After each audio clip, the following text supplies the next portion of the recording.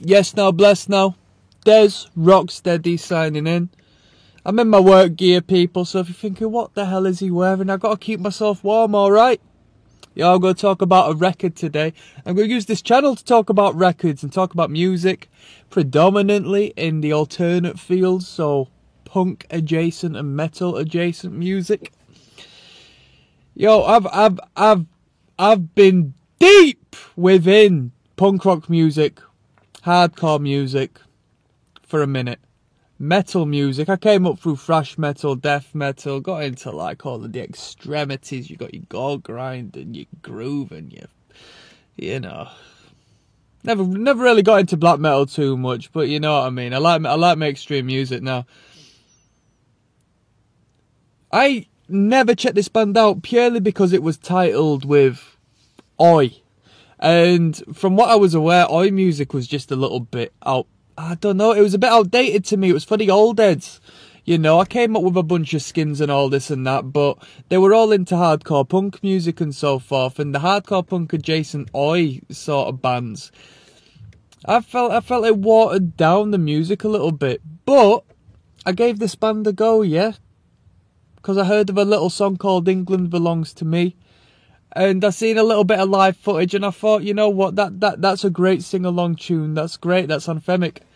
I do a reaction channel, a commentary channel I call it, as to where I discuss and engage over new music with people who are already fans of the music, and it's a great way for me to listen to music once again. Cause man, I'm a bloody adult now. I can't go around listening to music to the same extent I used to whilst I was a kid to a teenager to a young man. I mean, I'm ancient now, so I use this channel as a way to getting back into that regressive state of enjoying and submerging myself within new music. And dude, I thought I'd check this band out. SPARRER. Now, to my dismay, it's not the first album, because I tend to go from the first album and I listen to the discography in order. Something I've been doing on that channel. I'll link it down in the description, yeah? But I assume this was the first record. Shock Troops, it's entitled. Spotify tells me it was put out in 1982. The band itself, SPARRER, had been going on for a minute.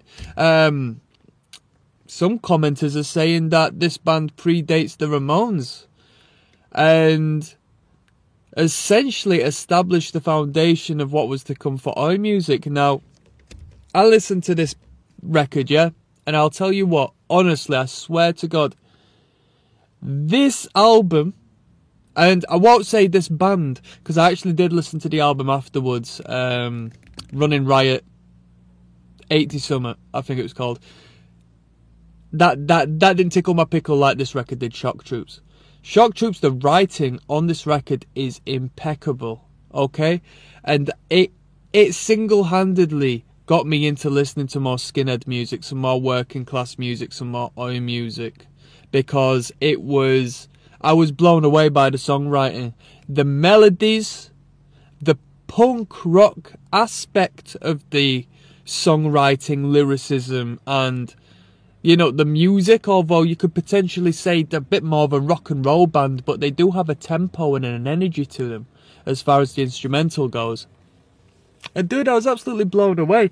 I've been annoying a lot of people in my personal life because I've just been singing these songs weeks to months after initially hearing the record. On this reaction channel I do, I'll listen to the album and then I won't really listen to it again. You know what I mean? I'll listen to these bands once and then think, right, alright, cool. But this record, Shock Troops by SPARRER, I've put back on and back on and back on and back on. Dude, I'll tell you what, the very first tune on it, Where Are They Now? I think that's the title of the tune, innit? I'd give that a 5 out of 10. Personally, I wasn't around during the time, so the historical context referenced in that song doesn't really apply itself too well to, you know, me and who I am as a human. So lyrically speaking, it doesn't connect that much. Melodically, pretty good, but it's nothing compared to the songs that follow. Wow. Wow. What's track number 2? Take 'em all, is that what they call it? Don't get me wrong, I don't know the songs and the lyrics inside and out, right? But I am firm in my belief that this is, I'm not even going to say quite potentially, this is one of the best punk adjacent bands I've ever heard in my entire life. One of the best records I've ever heard in my life, yeah? Take 'em all, put the backs against the wall and shoot 'em. Like, that is so blunt, whilst accompanied with such an upbeat, sing-along hooligan melody. Incredible. Working. I've been working all life, I'm a late on the side, running around like a blue-ass fly. I've been working all day for me, mate. Yo, it was put out in the 80s, but me in the 2020s can relate heavy to these tunes, yeah? Working for your mate on the side to make a little bit of cash in hand money, signing on the dole, pulling the wool over their eyes. Call me a liar, call me call me a liar, call me bent, but I need some more than food and rent. I've been working. The benefit boys don't know too much. The benefit boys are out of touch. What they don't know won't hurt them much. I've been working. So good. Instrumentally speaking. I mean, I'm just emphasising on the lyricism. The literal songwriting is out of this world, to the point where I was curious as to whether there was co-writers on this record.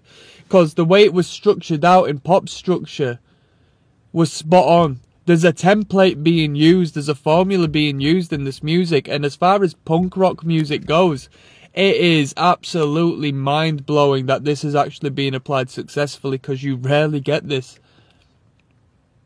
Man, instrumentally, high energy, high octane, we don't really reel down the pressure on that instrumental, aside from one tune, which I think is amazing, and that is Out on an Island, speaking on individuals getting drafted for war, but you're not gonna get me. I'm out on an island. I've dipped. You know what I mean? Incredible. Stories of honest working class men, boys to men, who are getting by, grafting, doing what they have to do, into their rock and roll, into having an argy-bargy. Let's put it on a record and essentially write the best record that I've ever heard. One of the more relatable and catchy records. I mean, the hooks on this record are second to none. Absolutely amazing. Absolutely amazing. Instrumentally, the guitars, you'll have 3 chords in a song, and they won't even blast through them chords. They'll hang on to that chord for like a minute, man. And